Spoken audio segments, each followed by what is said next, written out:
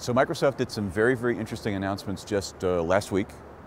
One is, it's funny, I've been watching Azure since it first came out, two and a half years ago.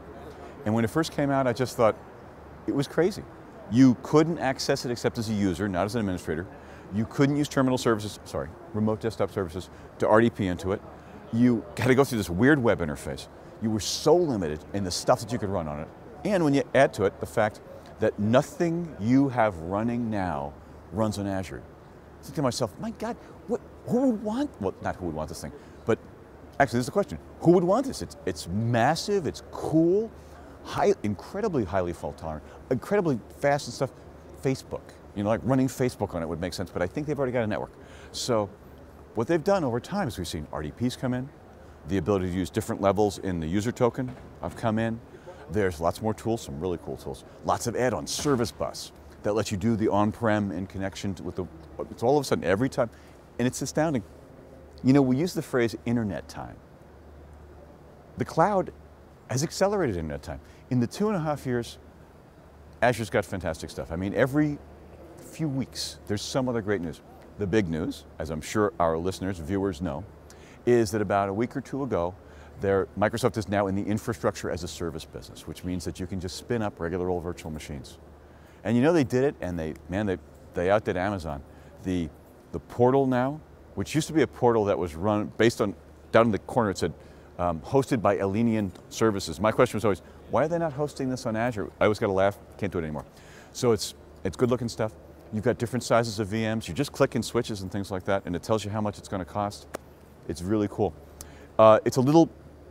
It's not exactly like a VMware virtual machine. There are some limitations on the way the disks work, and the main disk, the operating system's on, it's got some kind of weird aspects to it, and sometimes you don't want to put data there that you want to survive a reboot.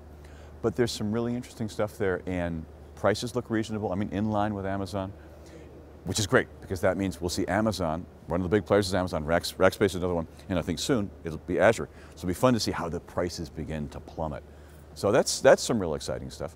Another thing that they talked about in depth that they may have spoken about before that I did not know was, so you build a virtual machine and it's got a hard drive on it. And let's say you're running some application and the application is storing some data on an external drive in some format. And you think, well, what are they doing in the cloud? I'm thinking they go out and buying the cheapest hardware they can, putting it in racks, and basically what you're doing is you're running enterprise apps on non-enterprise hardware. I was dead wrong. The virtual machines, if you spin up a disk, it's a VHD, virtual machine. It's immediately replicated to two other machines. And at least one of those guys is geo-replicated over to another data center. Wow, very impressive, very impressive. They're saying they'll give us 99.95% uptime. Who knows, we'll see about that. So it's almost like you don't have to sweat the backups too terribly much. But, of course, we need backups for different things. One reason we need a backup is that something dies. That's handled. But what if somebody does something stupid? There is a built-in thing, it's a VSS reader, whereby you essentially click a button, you create a snapshot.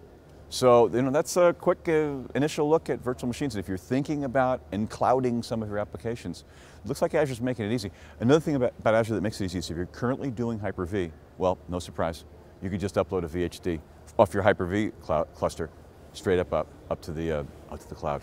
So that's exciting stuff too. I got a chance to talk about the cloud as well. I have this keynote that I've been doing for a while called Cloud Computing, a Lapsed Economist's View. And it's kind of a contrarian view. I call myself the cloud Gnostic. And the contrarian view about clouds. Again, not negative. It's just I say there are goods and bads. Most people talk about clouds say everything is wonderful. There are just unicorns and roses and flowers. And it's not like that. I mean, it's like any other business decision. It's going to go well for some people, not so well for other people. Should you lease a car? Should you buy a car? There's no good answer. Anyway, so I talk about the goods and bads. I was surprised to hear that Microsoft asked me to do it because, it's not a everything's wonderful talk. So I rewrote it, and it's my first time doing it, just did it. We'll see from the evaluations whether it works or not.